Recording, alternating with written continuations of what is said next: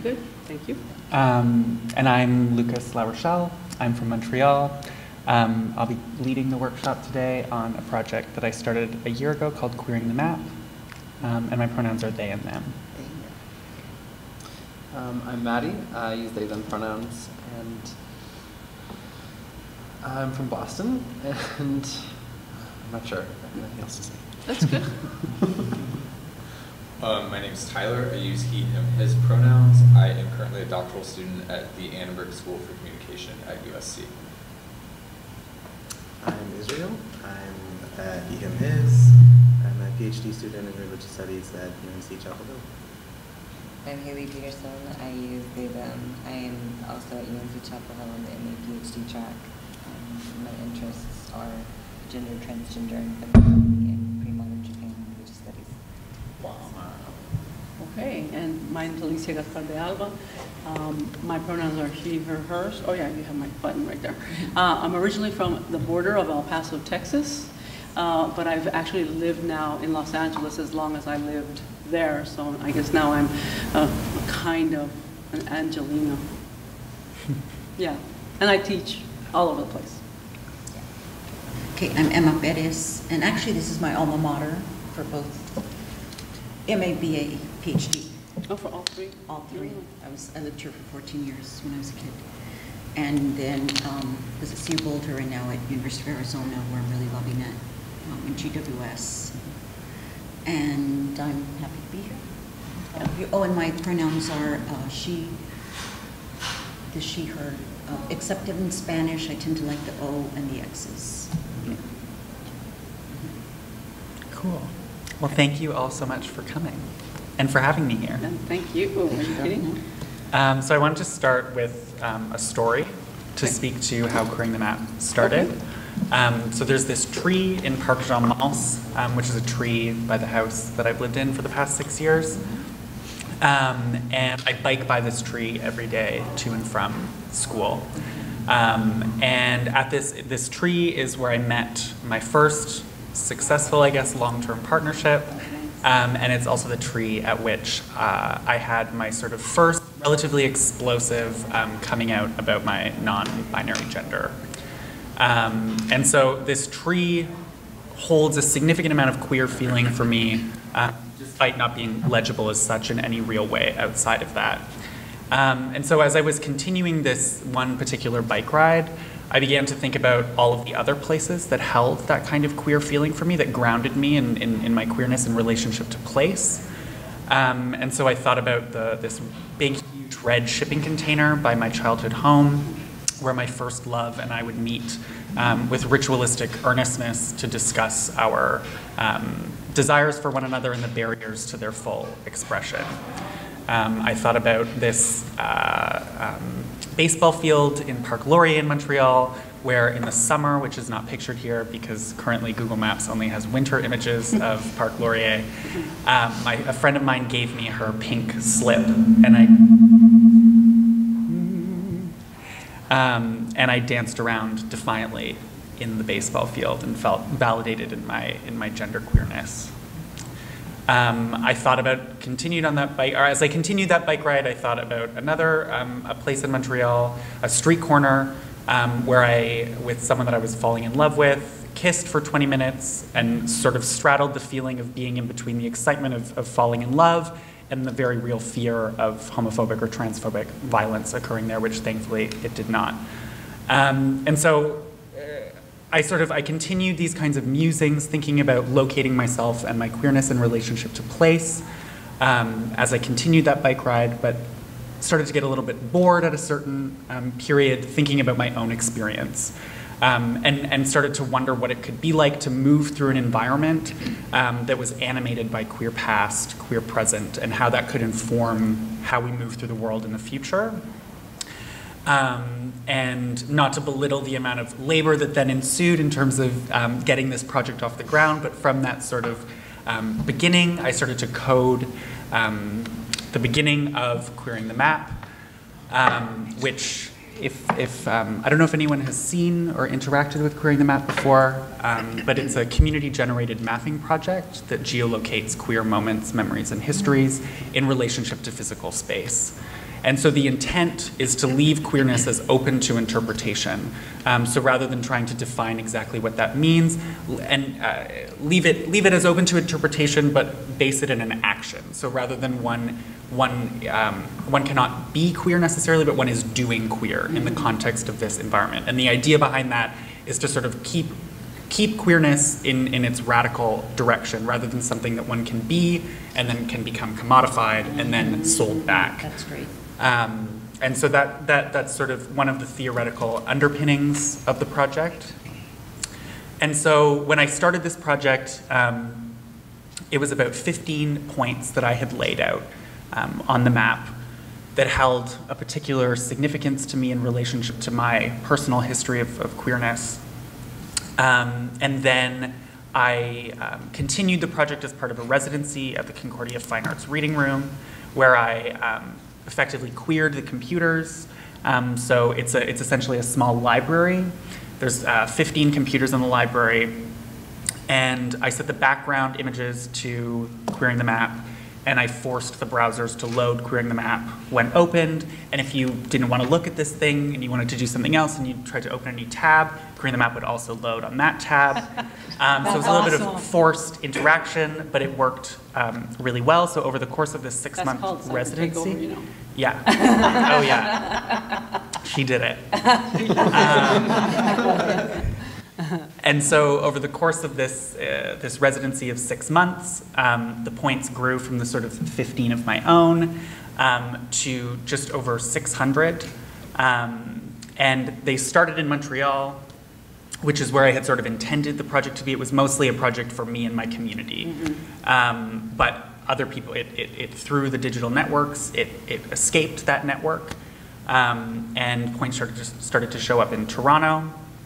Then they started to show up in Vancouver, then a couple in Ottawa, then a couple in Georgetown, Ontario, where I'm from, which is this really small, conservative hellscape town, of someone who I did not know, remarking experiences to that place, which was particularly impactful. Then points started to show up in the US, sort of in various places, and then they started to show up in Australia.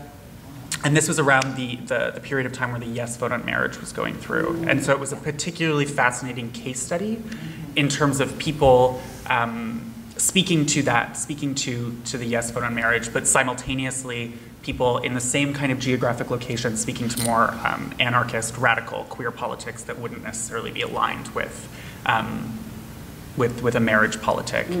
And so after that 6-month residency, and there were about 600 points on the map, I was blown away at the vulnerability that had been shared. I think it's also important to note, maybe now, that querying the map at its baseline is hyper anonymous. So not only does one, essentially the way that querying the map works, which is fundamental, is you essentially click a point on the map, you're brought to this text box window, and you enter text about that location, defining your action of queering space or a moment of queer history, and then you add it to that spot. There's no user data that's taken, there's no location data that's taken, there's no way of tracking who the person is that has written this point, which I think is, and as I sort of continue in thinking through this workshop, I think that's I think where this project has worked so well, is the removal of the individual to a certain extent from a collective mapping of history. So you don't use GPS? No.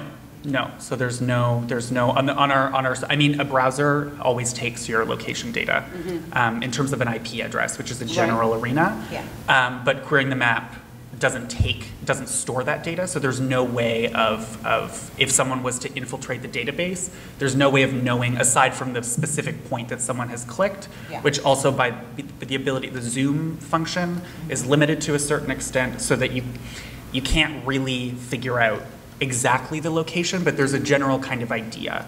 And so the underpinning of that was also sort of like queering surveillance studies. Right. So thinking about like, sure, we can give up this information, but it actually doesn't reveal very much. If anything, it reveals that like any space can be queered, and that Right. it's not about a sort of static place, but something that's moving and flowing and resisting this kind of top-down surveillance. So after that sort of that residency, I thought to myself, this is great, 600 points, so many beautiful stories have been shared. Time to move on to something else. I was really, really wrong. I woke up on February 8th, I think, and the project had gone viral, and it had jumped from, in a period of 3 days, I guess this had occurred, it jumped from the 600 points that were on the map to just over 6,500 points. Wow. And they were all over the world. And with that kind of success and that kind of visibility, and my techno-utopian, like, yeah, throw it on the internet, nothing bad is gonna happen. Ethos, something bad did happen. Uh-oh. And it was on the morning of February 11th, I woke up to a slew of emails that alerted me to the fact that Queering the Map had been spammed by Trump supporters, who created pop-ups that anywhere when you clicked on the map, 5 would appear, and they would generate pop-ups either saying, make America, Queering the Map says, make America great again, or Queering the Map says, Donald Trump best president. Oh my God. So I took the site down, and I sort of asked on the URL if there was anyone that had the coding capabilities to help me solve this problem, to set up an infrastructure that would allow the project to continue, but at a much more secure, in a much more secure manner. And the response was overwhelming.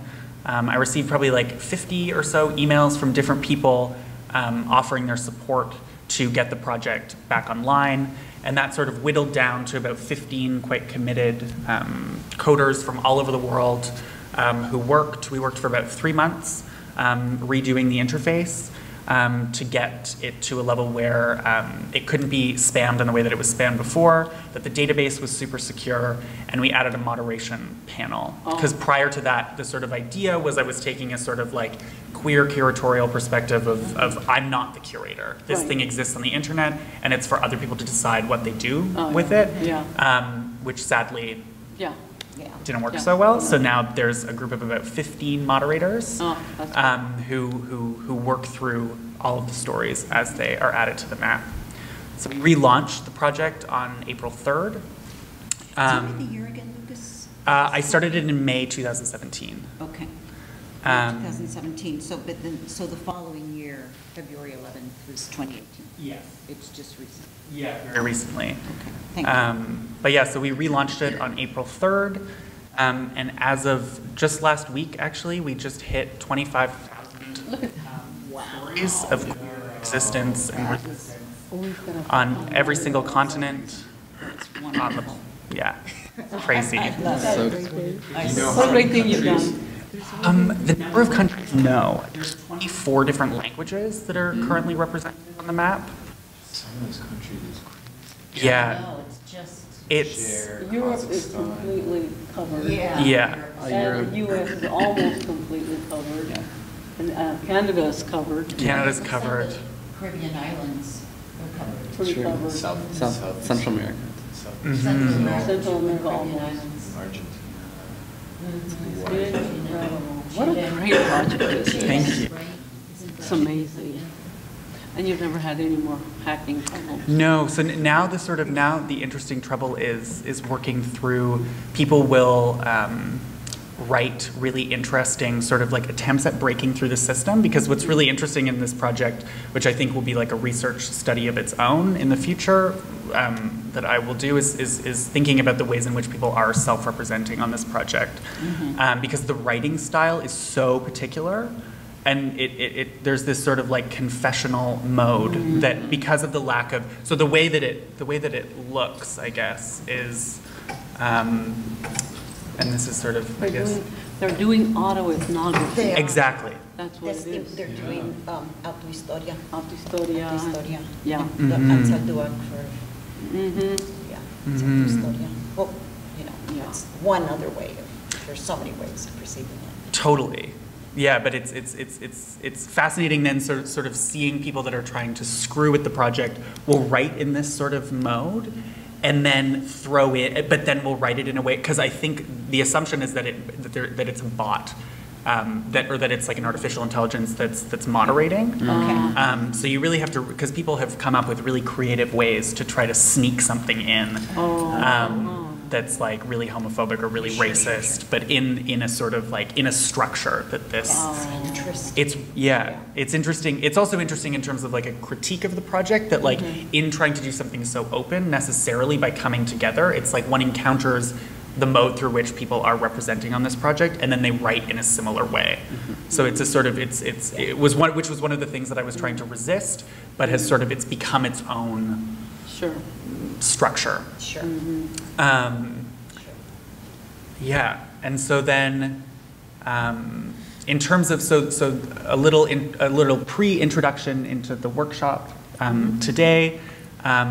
Sort of a lot of the research that went into this project outside of the personal anecdotal that the emotions that led to the creation of this project was thinking about how we could design queer interfaces. What digital media, particularly media on the internet, could look like if we incorporated queer decolonial feminist praxis in the design and infrastructure of these spaces. And so one sort of example that I was thinking through was at a very base level, the endless scroll of traditional social media channels. So that sort of locks you into this linear, teleological mode of encountering new knowledge. And particularly the prevalence, I mean, Twitter kind of notwithstanding, but because of the linking between the individual subject and the text or the image that produces the subject, there's this attempt to solidify some sort of truth about subjectivity. And so Queering the Map is sort of attempting to be a response to that, where there is no, what could a social media platform look like in which the individual is not present, or the individual is not the means through which we come to care for a body, but rather it's a sort of distributed care. And so hence, the sort of, I mean, and the mapping component was really important, but I was also really intrigued in the navigation structure of something like Google Maps. So you're, rather than on this endless scroll that's been predetermined, particularly through algorithms, you're in this sort of non-structured drag, zoom, click, a much more fluid kind of mode of coming to encounter people's stories and relationships to place. And so this is just sort of something that, this is sort of continued, this is continuing in my research as I sort of use this project as a case study for thinking about how to design the web in a queer manner. And I sort of mentioned that before, but also there's no sort of algorithm, there's no search function, there's no way of filtering through comments. It's really a sort of a queer in terms of its totally open mode of encountering. And so this is a sort of resistance to the ways through which algorithms are constructed, the way in which we come to understand ourselves, come to understand each other, and come to understand the world within a digital medium. Another component was reclaiming anonymity. So ultimately, taking anonymity has sort of become the purview of the troll. Anonymity has become the purview of the sort of like 90s sex panic, where like if someone isn't telling you the truth on the internet, then they must be a predator of some kind. There could be no positivity to, or there could be nothing of value to the anonymity that the internet was sort of once promised to provide, but then vis-a-vis neoliberal social ethics, that's been very much taken away, and it's become a performance platform for the individual.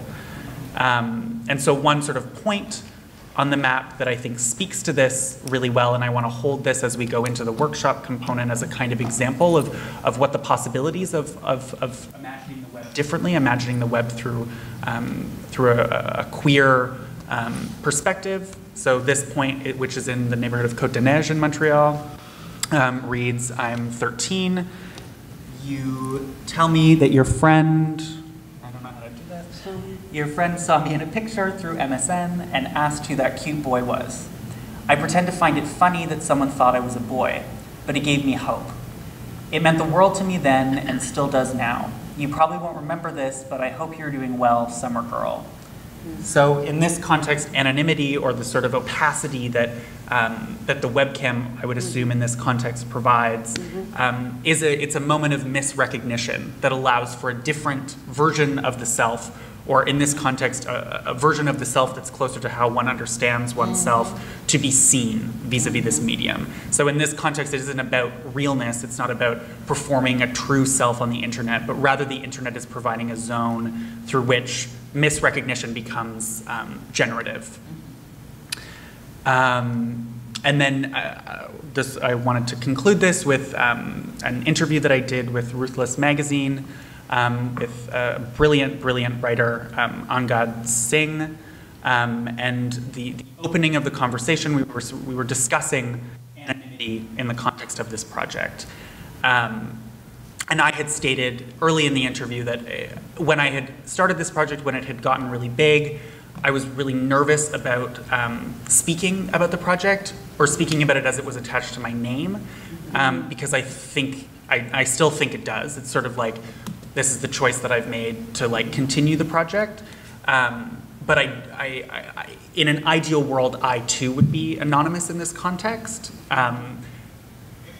Because I think it takes it away to sort of, there's this sort of like, in doing interviews about this project, there's this sort of like specter of the neoliberal genius that comes up, like, you did this project, you made it, you did this thing, now tell us all about it. When it's so much more fruitful to just look at the project and read all, because it's like, I made a pink map and I put 15 things on it. It's the 25,000 stories that are on the map that do the work of the project. And so in response to that, Angad wrote this beautiful opening, which reads, it might sound like a strange aspiration to be anonymous. Maybe it's also strange that a project that assigns its participants blanket anonymity provides exactly the conditions necessary to give a diverse and persecuted demographic visibility. But anonymity is distinct from invisibility. It presupposes a crowd in which to lose oneself, with which to be amalgamated. Perhaps it touches on a sense of belonging that so many of us have lacked in our formative years in an othering world. In the case of Queering the Map, anonymity is the basis of our ability to become known. That's Really good. That's so good. That's such a good quote. Yeah, he's an unbelievable, right? The whole article is like 10 out of 10. And so then that brings me into the more interactive component of the workshop, or the workshop itself. Thank you for listening to me speak, which is called Protocols for a Queer Cyberspace. And so the structure of this workshop, we've got some design tools around us.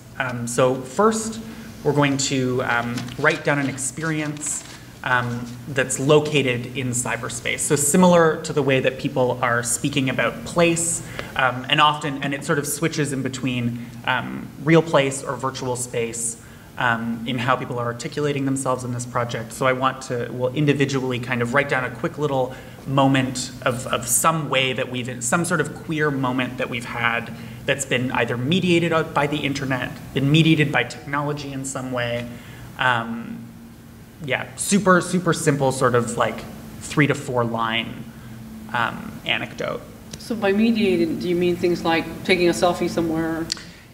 Yeah. Posting your location somewhere, or what yeah. Things? I mean, so the example, the sort of example like in the presentation is this person talking about like being on MSN Messenger, and that it's the medium of not necessarily the internet, but in this case the webcam networked through the internet to another body that provides this moment of queer misrecognition that's so significant in this context for this person that, however, let's say 10 years later, Queering the Map appears on the internet, and it's pertinent enough in their memory to write down this particular encounter with cyberspace as either a productive zone of queerness or something negative. It doesn't necessarily have to be.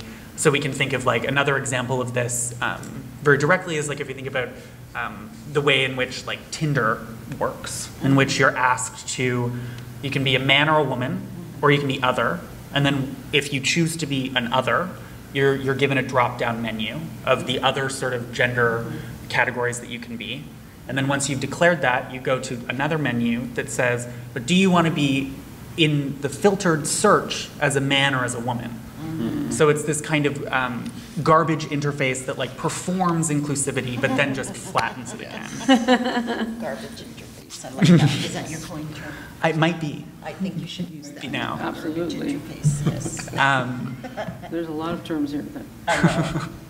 So yeah, so I think that's the aim of the workshop. I think is really to like can we imagine other interfaces? Can we imagine truly queered interfaces? I'm sort of providing through queering the map like anonymity and this sort of like post-individual kind of collectivity as one way of doing that.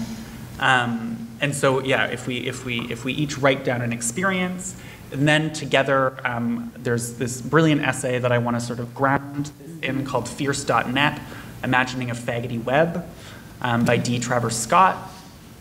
And then once we've read that, then I want to sort of reframe the stories that we've told in terms of what more can we ask for. He takes this sort of utopian, Munosian sort of, the internet is like this, that it could be like this. And we must sort of animate the like radical queer possibility.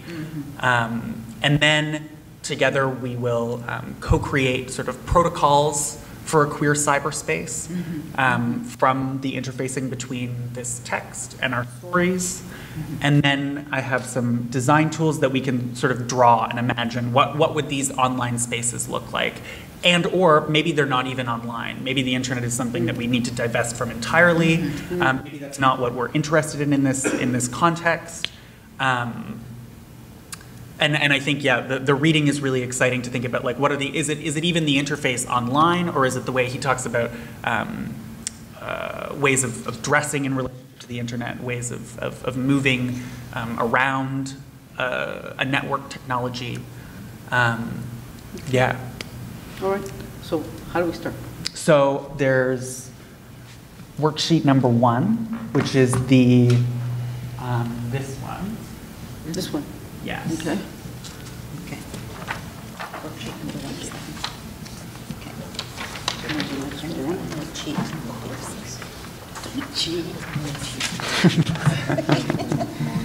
You're setting a bad example.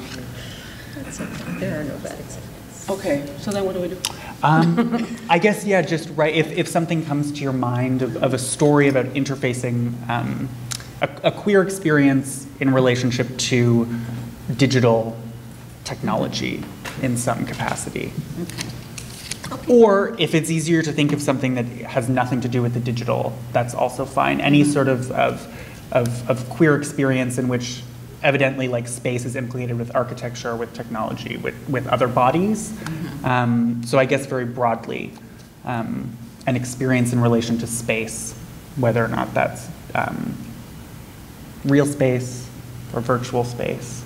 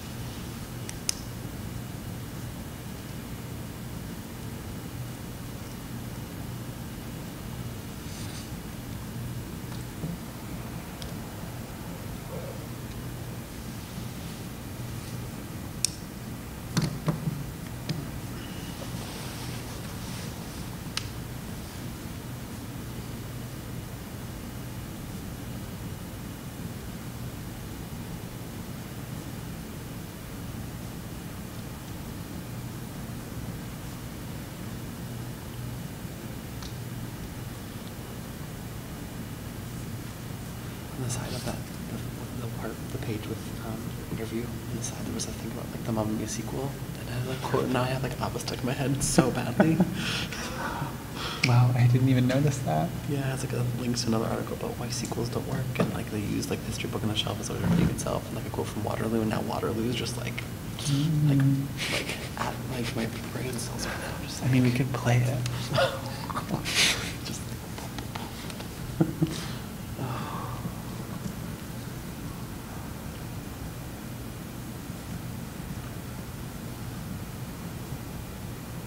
I mean, maybe that's a good associative.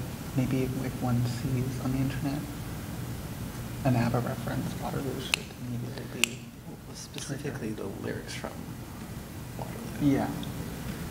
Yeah, but then the rest of the song now just keeps playing like all of it.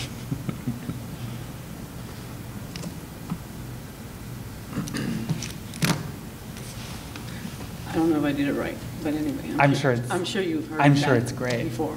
Yeah, I don't know if I did it right. It's all Something that, but it's all good, right? it's all great. I know, because we do writing workshops, and students are always like, am I doing this right? And it's like, you're just doing it. Yeah. That's the point. Do whatever, right? Even better if it's wrong, and then we get to go in a different direction Did we do with writing you. workshops? And Israel is my former grad student at CU Boulder, and he was a joy. He was the only queer guy, right, in the class of mostly cis queers, cis lesbians, and some other yeah. But you were the only, and you hung in there with us. It's a lot of fun. But I don't think we did anything like that. We didn't do writing exercises. It was fun. Yeah, I would love to do more writing exercise. I would love to do more writing exercises. They're so fun. Yeah. They're so fun because students who walk into a room all from different kinds of, genders and races and classes and have assumptions about each other and keep a distance and just begin to cry with each other's stories, and there's a kind of bonding that happens across difference that is very special. That's right. It's very healing. It's very, very healing. Mhm. I've been doing it for a while. And they're always surprised that they end up becoming so close. Yeah. Wow. Is it like personal storytelling? I like to kind of? we do different ones. Sometimes I do fiction, but then I realized because I was at CU Boulder in Ethnic Studies that the students mostly liked doing memoir, which is just testimonio, thrown out the historias. Yeah. Yeah. I do crisis memoirs. Crisis memoir. Yeah, there's some very specific, I like things on that the crisis because that's memoir. usually what comes up. That's right. That's usually what comes up. I mean, I have students who'd say, "Oh yeah, my brother was murdered, and Mhm. or my sister committed suicide," Mhm. or, This way in, or No. it was pretty amazing. You can come up. If you could squeeze fast. Okay, I wasn't sure there was another entrance.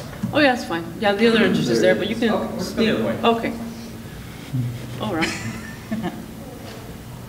Okay. Is everyone happy with their stories? Sure. Okay, great. Yeah. So now we're going to hold those stories with Okay. us, and we're going to do a super short collective reading. So I'm going to pass this book around. Okay. And we're going to read this fabulous generative essay called Fierce.net, Okay. Imagining a Faggoty Web. Come on up, you guys. Come on up. Yeah, so that you can hear what's going on. Don't be shy. Are y'all in? Yeah. I thought we got here early. Oh, okay. Oh. Are you here for the next one? Yeah, for the 11:30. Oh, no, we're still doing the first one, so you're gonna be part of this, Yeah. whether you Oh, like it or join. not. Yeah. Just come hang out. Just hang out. Yeah. This is all about queer love anyway. It's all good. It's all good. Okay, so I will start, and then we'll pass the book around, and I'm also going to put it up on screen but actually it's way too small, so that's actually, we're just going to practice active listening with each other. So it starts, staring down the drop-down. When registering for the cruise site dadlad.com, a new user must choose how to identify herself from two choices in a drop-down menu, dad or lad. She can only choose one. There are no intermediate options, no descriptors of greater flexibility, as in the variety of choices for describing safer sex preferences. Sometimes, most of the time, never, rather not say, let's discuss, or when appropriate. There is a dad/lad workaround, however. Later in the profile creation form, a user can choose what type of partner she's searching for.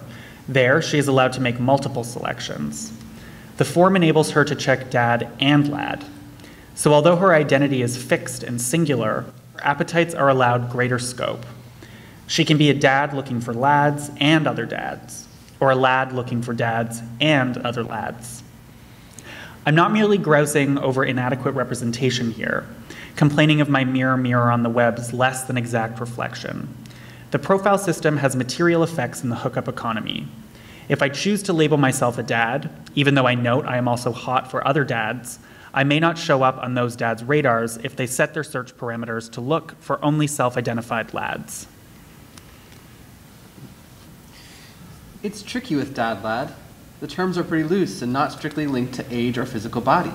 There are lots of ripped young dads and graying lads out there. The appellations refer more, but not exclusively to one's predilection for sexual dynamics and roles. In contrast, the bear community has a wider vocabulary describing roles with more shades of gray, if still rather fixed. Bear is generally for hairy, stocky guys with working class affinities. Cub for hairy and portly, but typically younger and or more submissive. Otter for hirsute but slender. Muscle bear for gym damaged but furry. And trapper for those nearly hairy nor husky, but filling those who are. Typically, uniting all of these is an appreciation for the rollicking blue-collar-inspired bear attitude, or lack thereof. The drop-down menu on dadlad.com, however, omits many sexual shades of gray. Say he's a switch. To make matters worse, he doesn't physically map clearly onto either role, neither twink nor silver fox. The menu requires him to make an inexact, ineffective, and counterproductive choice. I open with this admittedly somewhat petty anecdote as a concrete example of a larger concern. A drop-down menu is but one element of a user interface, but it is also one that is typically traditionally masculine. It organizes and categorizes. And though this asserts identity, knowledge, and understanding, and through this asserts identity, knowledge, and understanding. Like a Victorian scientist, or hell, Kinsey, putting his precisely labeled insect specimens and puts you in a box, what you see in the label, in the search results, or in the profile in the museum display case is what you get. The drop-down menu doesn't do nuance. Worse yet, it suggests that there's something wrong with anyone or anything that doesn't fit into these clear-cut, self-explanatory, quote, natural options. Sure, you can express in your profile's personal statements the scope of your sexual tastes and practices as fully and with as much imagination as the text field's character limits will accommodate. But when you first encounter that drop-down, when you first look at the choices available, and note that there are none with which you can cleanly correspond, there's a moment of creeping doubt, of uncertainty, a nagging sense that there is something wrong with you. You should be one or the other. In my best thrift store drag of French philosopher historian Michel Foucault, I'm suggesting that if the online user runs up against enough moments of these moments of doubt, if she bumps up against them hard enough, maybe she starts trying to avoid them. Maybe she tries to simplify her complex identities and desires, tries to channel her tastes in a more specific direction, throws out the vest with the faux leopard trim or the maroon herringbone slacks, but keeps the coveralls and cigars, instead of using both in her ensemble.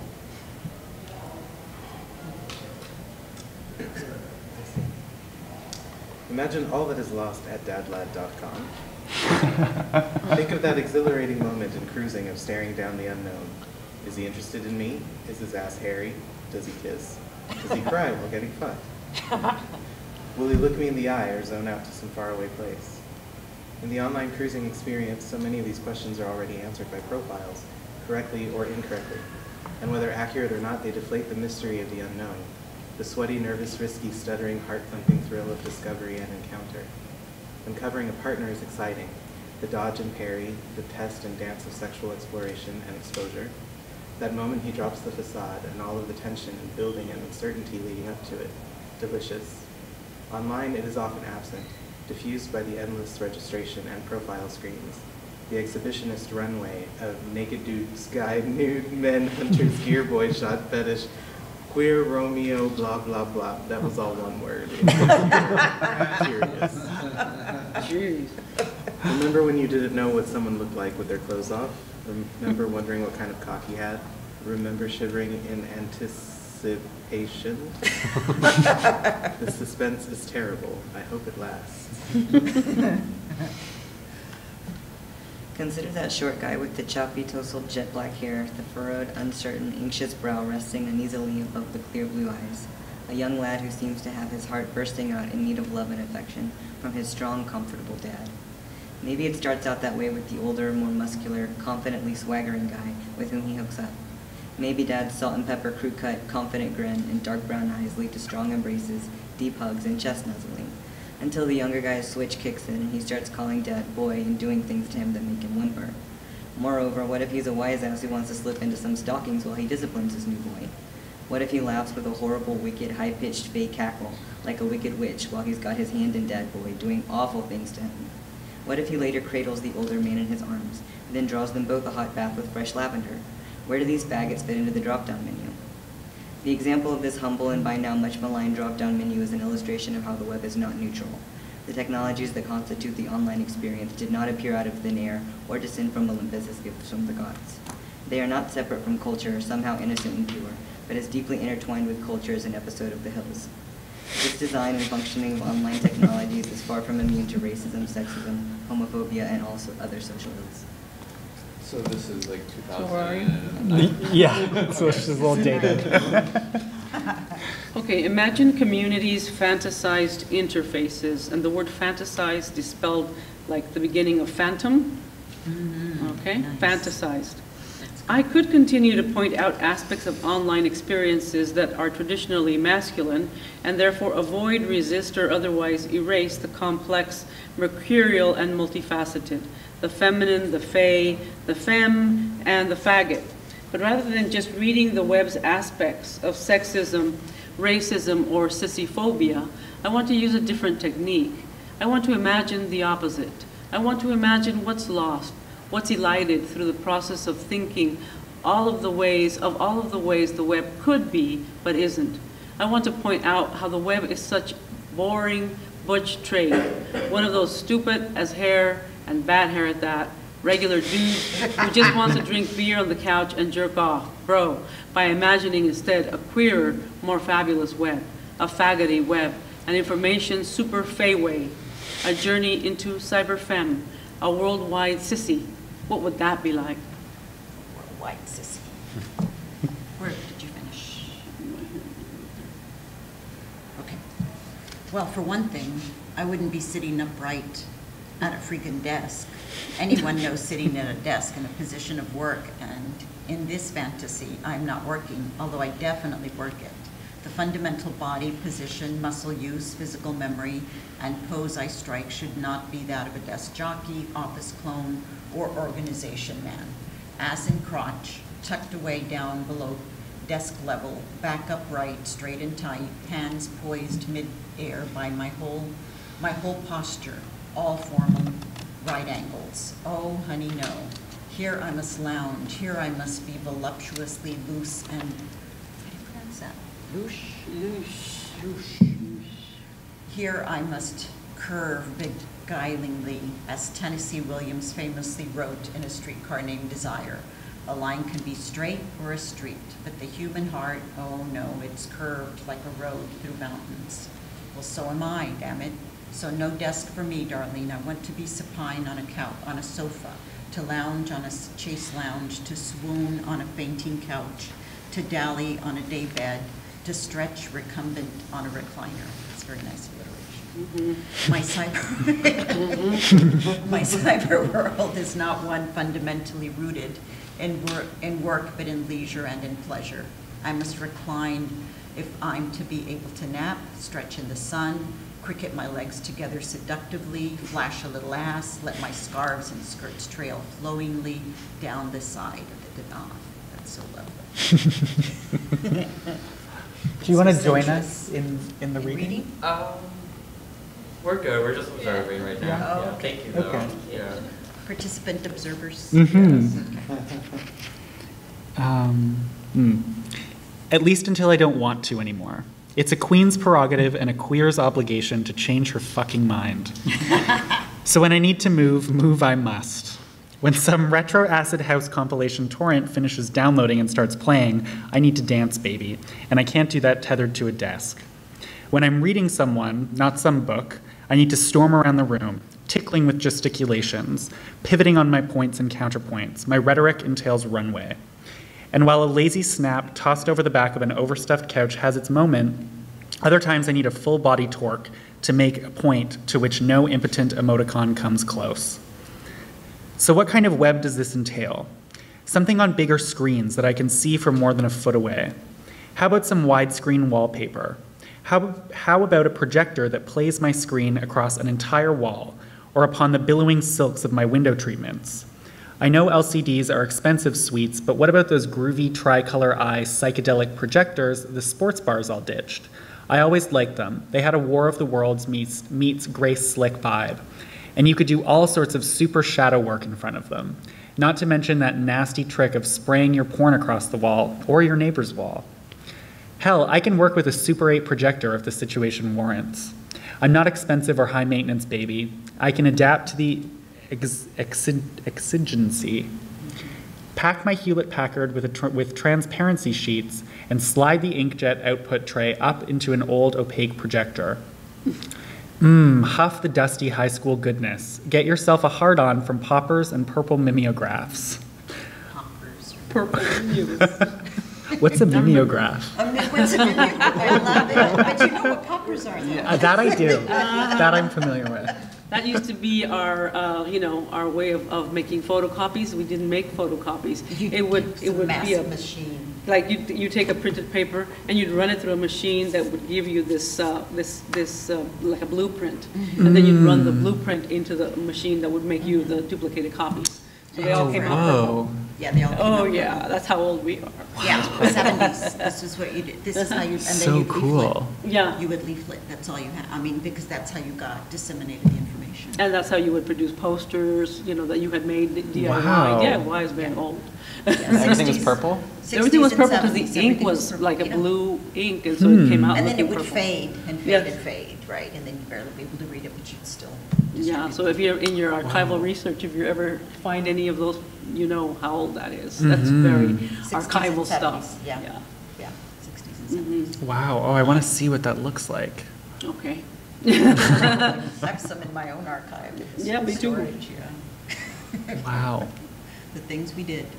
That was it. Rotary phones. That was too. what we had. Rotary phones. I know. And poppers are still around. They're still here. That's the common denominator across the generation. There's some in the bag, right, that we got for the Yeah, conference? oh, yeah. Perfect. Perfect. That's, Along with the condoms. yeah, okay, perfect. Condoms, good. 'Cause those were fun. Now and joke too hard, it'll end up on Fox News. Seriously. Seriously. We're almost done. So, I want big pictures, large text. Don't cram everything in so I can see it all at once, honey. I like to scroll. It's like a sachet. Zooming is a snap. I don't need some all-at-once Archimedean vantage point. I want a web I can explore, not survey. A cyberspace of cubbyholes, eddies, and dark private booths. I want to zoom, rotate, slide around, and manipulate the screen image with pinchy, strokey, snappy finger motions on a touchscreen or touchpad. Why hasn't that long been our primary user experience in all applications? Why can't large text and graphics with twisty, zippy, pinchy navigation be projected on giant wall screens? Think about it. Imagine it. Imagine all you could do differently. How much more a faggot campy web could work it. Audio and video chatting could become more integral. Everyone doesn't need a super fast T1 connection to do it. Even dial-up can do audio and hell, notch my visual down to a low-res infrequent refresh. I love Flash as much as I love sparkles, sequin, and glitter. Why not? Just free my hands from this fucking keyboard. I want you to see my arched eyebrows and rolling eyes, to hear the shade dripping from my words. Feel the sonic boom of my snap. Twist inside my shrieks and giggles. Give your eyes a rest and my hands one too, because there are much better things they could be doing. Much better, baby. Think of how much more meaning we could have, the intensified nuance, subtlety, inflection, irony, sarcasm, and flirtation we could communicate. How we could signify, how we could read. If freed from this hex of TXT, I can't type in nails and baubles. Give me more and better voice-operated operation, audio controls, with consistent commands across applications and platforms, so I can input while testing out a new pair of platforms. Finally, to return to where I began, forms are fucked. Screw registration, age verification, and marketing tracking info gathering. I can have as many identities as I want. My profile is a mood ring, all descriptors open-ended with nothing required. I can put in any response to any criteria I want. If I want to cruise a chat room and show you nothing but a picture of me biting a gummy eyeball, so be it. I can lurk in the shadows and show or hide as suits my caprice. Hooking up should not be rational calculation. Seduction should not be schematic. And if you don't understand that, you don't know what you're missing.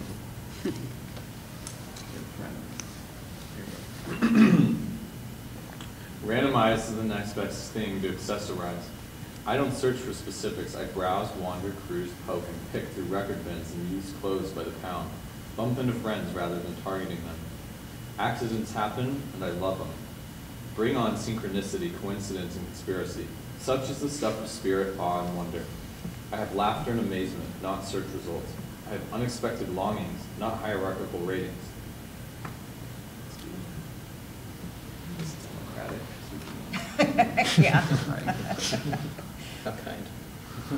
I prance among my large-scale, graphics-rich, immersive projected web, tossing off voice commands and burning through chat cubbies and bear caves, flying over Paris and sighing over a new crush. I savor depth, hues, sounds, and smells. This isn't just virtual reality. Too many issues of Mondo 2000 wore out that wet dream. I am not trapped inside some other world. No, I have decorated, meshed, embellished, and beautified this world with my online friends, loves, and thrift shops. First life, baby. No sloppy second lives.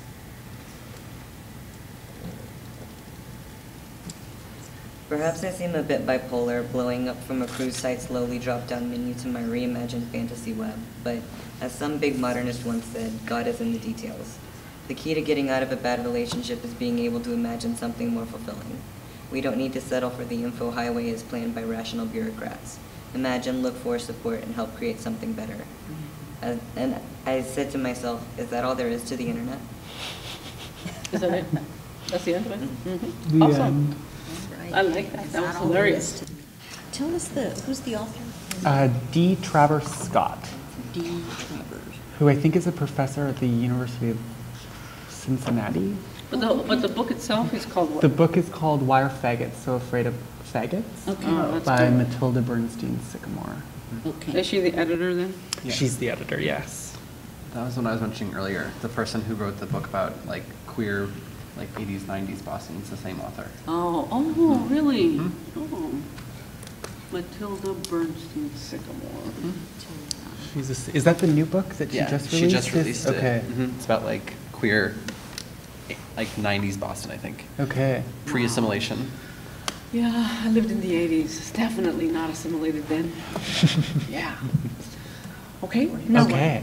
So now I thought using that as the sort of the motivating force, we could That's good. read out the anecdotes that we wrote down. Okay.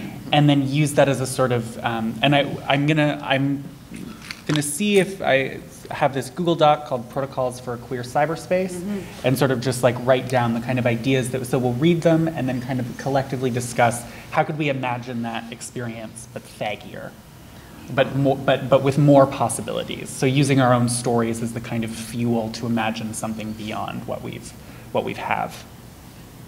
Okay. Do you want to start? You didn't write one? I didn't actually write one down. So if you Yeah, wanted to multiple. start. So I didn't Um, complete sentences. I more took notes. So I'm just gonna kind of like improv, I guess. So I'll just tell the story. So when I first moved to Boston after undergraduate, I was looking to make friends, and so I turned actually, of all places, to OkCupid, and I basically put my profile that I was looking for it to be like half of a queer power couple. And this person named Emma reached out to me, like asking. Was it you? Now we know. And we ended up getting coffee. We immediately realized we weren't really attracted to one another, but it's still sort of, we had this moment of like, we could be, there's this possibility. We weren't afraid to reach out to each other. We both were like, okay, we're interested in queerness. We ended up becoming really, really like best friends. Nice. And we actually formed this other community from this interaction called FemShare, where we like got together, discussed sort of different topics related to like feminism. It was kind of like the consciousness raising groups, but we didn't know that at the time. Yep. We were just doing it. But also that was also mediated via the internet. We mostly found people for that space through the internet, through other like dating things and through like Facebook. And so kind of like back and forth between the internet as a space to like meet people, but then kind of going back and forth on and off, on and off, on and off. It was sort of just going with Nice. It's very cool. I like that. I did write complete sentences, so Good. I'll breeze through it. It's November of 2011. At this point, my relationship with my now ex-boyfriend has become verbally and emotionally abusive, auguring a much darker period to come. I was studying economics, doing poorly in school, and addicted to drugs. But then, one night, I sent him a song that I liked on Facebook Messenger. It was an electronic track, although I don't really remember which one. I mean, I was on drugs, right? Like, Everything a sounds shit good. ton of Xanax and cocaine, so I don't think No, you're not gonna I'd remember. be able to remember anything that happened. Apparently, I remember most of this. His response illuminated something for me. He said, "Electronic music is gay music because it is future-oriented. It rejects the present and yearns for a better tomorrow." We actually, neither of us had read Jose Munoz at this point, too, which is pretty cool that he had like formulated this thought on his own. Yeah. But he was, and is unfortunately, a Lee Edelman kind of gay anyway. No, no. And he ended his diatribe with a, "I don't like your music." I don't like. I don't like what? Your music. Wow. Well, that Whoa. explains And then everything. that like binaristic division between us kind of became apparent to me. Uh-huh. Yeah. Yeah, that explained it all. And then you were done. We're never quite done. Yeah. Let's say like I was maybe done with him by like mid-2012. Yeah, it takes a while. It takes a while. Yeah. Yeah, I've been there. 20 years old, what's he gonna do? Exactly. I know. Sucks. Short and sweet. I grew up in a small country town where no one talked about non-heteronormativity, much less in a positive way. At 16, I met another queer 16-year-old online, and he lived 2 towns over. Because when you're from the country, you measure things, you measure distance in towns over. As I'm sure you're aware of. I'm very aware. We made a date, we met, and we each had our first kiss. So, Oh, awesome. wholesome. Nice. Truly. Wholesome. What you're offering is wholesome. Right. There's more. I'll allow it. I was practicing reading tarot cards on an anonymous chat website. Actually, I had a lot of things that I wanted to talk about, but the search terms for makeup, punk rock, and astrology inevitably inundated me with the ASL that I didn't want to answer or couldn't answer correctly. So I would usually find people with other things on their minds, such as the tarot tag. I could discuss anything and everything, reach out to queer kids, dole out life advice since I'm older and have been through everything. I identified myself to someone who identified themselves as a woman in her 40s. I talked her through her problems and she listened to mine. When we signed off, she said, "I can feel your soul, Michael, and you're a beautiful man."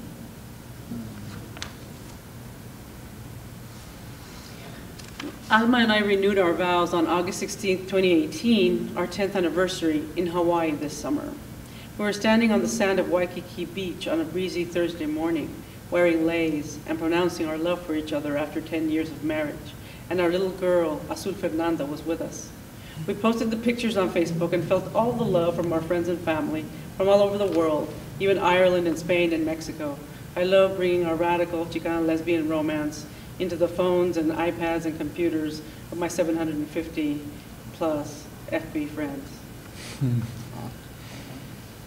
I remember that. It's just this. Okay, so on Twitter, I have kind of lines, what is it called? Bullet points. On Twitter, I self-identify as a queer butch lesbian since 1972. And I was asked in a tweet by a queerly bi Latina, very central, by the way, what my self-identity means, given the historical trajectory of queer, butch, lesbian, bi, gender nonconforming, trans, non-binary. So the tweeting then became public flirtation with this queerly bi, as we discussed, queerly bi, butch, femme, Latinx. And then it became sexting, so there's an upcoming date. So I'm just wondering, without the immediacy of the internet, right, would this kind of sensual sexual eroticism have manifested so quickly? So it creates this sense of intimacy, and then you wonder, well, is it real? Is it false? Sure. Right. Mhm. Well, we'll see. Brilliant. Yeah. It's false. So exciting. Yeah, stay in the So possibility. I mean, make it happen, but keep the brain going in that possibility space of what could happen. I know. Because we're both into language. Mhm. So that's the eroticism, is that we both enjoy language so much. She's also a writer and a queer scholar. Y'all have heard of her, I'm sure. And if not, you will. And if not, you will. Yeah. No, she's written a few books. Wow. Damn. Yes, I'm pretty excited. So this is why I'm writing about it. We Yeah. haven't talked in a while. You don't I know know, this. it's been a crazy semester. It's been a crazy semester. You only know about the previous Yeah. one that you read cards for me. He's a very good tarot card. Oh. I bring my deck with me. You didn't bring your deck? I should have. Yeah, I Yeah, didn't sure, bring mine, either. brought mine too. Did you bring yours? I mean, they're not on me, Ooh. but they're at the Airbnb. See? You never know. Yeah, I know. That's right. I feel like you should know when you're coming to a queer conference. Bring your tarot Yeah. I know, I should have. I know. Throw them out. Let's just do it. That'll be a Did you cool bring panel. yours, Haley? That'd Yeah. be a cool panel to present Oh my at God. QGrad. Yeah. And You know, then kind of like a just- standard part of it. It's like Yes. I it's was a at workshop. the queer conference at Hampshire College that happens in the Five College every year out in Western Mass. And there was a great panel on queer tarot one Really? year when I was like 20 and I was so excited Oh, about wow. Yeah. Yeah. Isn't it amazing how many of us Yeah. do it. it I now? know. Astrology too. Did you all see Otto Straddle's like poll thing that they did recently on like queerness and like alternative religions and like ghosts and spirituality and astrology? Oh, no. No. Like, So good. They have a whole series. They did a big Yeah. poll, and then every week they put out like a different like Yeah. analytic of it. It's really great. And it was like a scientific poll, not like, Yes. please submit, yeah. Yeah. Sweet, that's dope. It was Yep, just- Otto Straddle's the best. Yeah. I love Yeah, Otto Straddle. Autostraddles, Yeah, they're great. They're great. That is. Truly. But, yeah, and then the different decks, the one you I know. choose. The Yeah. one you choose is important, right? Yes. Yeah. The one you've had for like 30 years, in my case. Wow. It's amazing. Yeah.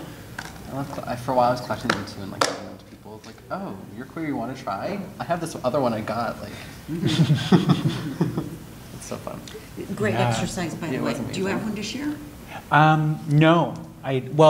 No. Is there another part to this? An old one. Yeah, so the next part was sort of taking what we shared and then I've got some, and whether or not we can either use, these are little, so there's a web browser and then also a phone. Okay. And so thinking about how we could draw and imagine kind of like what are the other ways, given the stories that we've shared, what we could take out of those, given the reading, just sort of like a quick kind of drawing prototyping exercise of the future imaginary of the web, or the phone, or the things around the web. So there's also blank pieces of paper in case this is too much of a, because I realized that there's a box on this page and we're thinking about expanding outside of that. Yeah, if you invent something. Yeah. Yeah, like blank pages. I don't understand. Sorry. I don't understand. What we're doing, Yeah, the next stage. yeah. So is this connected to our story at all, or is this just Something something new. separate? No, I mean, it could be connected to, and it could also, we can either sort of do it independently or thinking through, like if we picked one and sort of thought like, what role did the internet play in that sort of, so like in the case of yours, there's the sort of like, you were thinking about like the immediacy that the web provides Mhm. as something that's really working in terms of like how the eroticism is building and how people are communicating with one another. And so then an example sort of being is like how could we think that as like a deliberate strategy, or how could we augment that strategy? In this case, it's something that's worked quite well. Yeah. So it's like, is there something, can we take the way that works on Twitter and apply that to a new form of communication that doesn't have some of the things that maybe we don't like That are about how restrictive about Twitter. Yeah. Yeah. Yeah. Ooh, that's a good question, and I have no fucking idea. Yeah. Right. But it's a good question, how to do that. Because so much of that becomes, it's organic, right? It's somehow when you're doing it, it emerges. So I don't know how to do that. I mean, then you start DMing, right? And you start making it private because the public becomes too much. Totally. Yeah. Yeah. Yeah. But then I want maybe then there's a sort of question in there of like a what if, like what if the DM is sort of, if we can imagine it as the sort of like the divide between the public space and the private space, and if we in our imagined queer sexual futurity, is it exciting to bear witness to other people's flirtation that one would other hide in sort of a DM space? Yeah. So could there be this sort of chat space in which we're all bearing witness to our friends and our loved ones' erotic desires? Maybe we don't want that. Maybe that's something exciting that we could explore. What would that look like? I think it's fun, though. I mean, that's part of the fun. The titillation is to make it public. But then you become selective. I mean, when you're a fiction writer, you think about that a lot, right? Yeah. You think about, okay, these are the parts. But even then, I mean, how much do we as people? I mean, we're all performing, right? So it becomes, okay, this is part of the performance that I will offer. This is part of the performance that I would just do with my sexual other, right? There's also like a fear of the fact of the matter is like queer interactions are stigmatized, and like there is like a risk of like violence. He even mentioned that sort of in the very beginning. Like I've always imagined like, okay, there's a really cool queer person on the train. I want to have it like go over like chat, be like, oh my god, you're so cool. I just want like, I like your style. You know what I mean?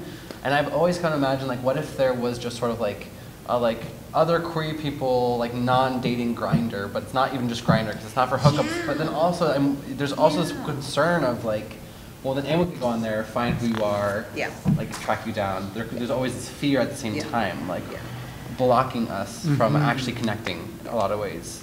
And I'm kind of curious how like the anonymity part could be helpful. I'm not sure.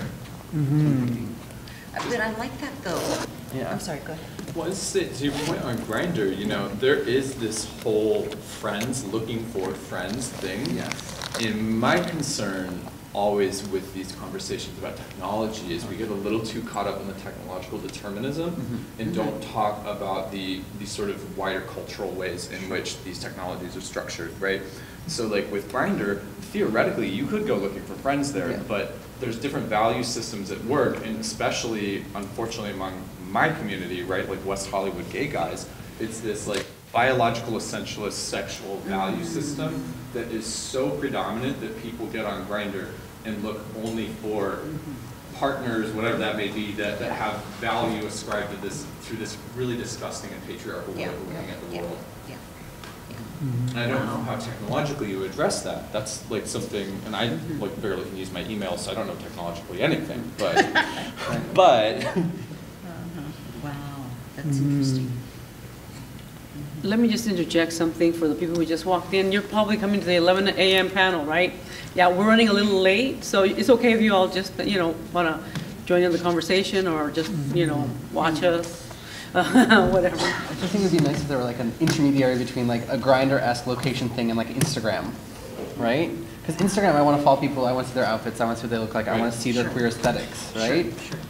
But at the same time, like, how do you find those people? Like, you can look at tags, but that's also limiting and weird. Like, sometimes you just want to like see who's around, and also like, who are you missing around you?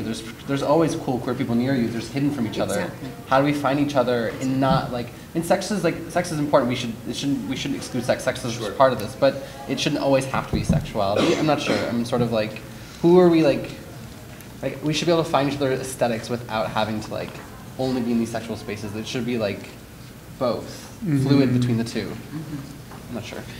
Can I just ask, in terms of queryingthemap.com, if we wanted to like put that story that we just read onto Querying the Map, so we go online and we don't have to create an account or anything. No, there's no. Because that's always, totally, to me, that's always like such a pain. Totally. One more of the million passwords that I'm not ever going to remember, right? And then, you know, my computer stores, but then you change the computer and it's like, oh shit.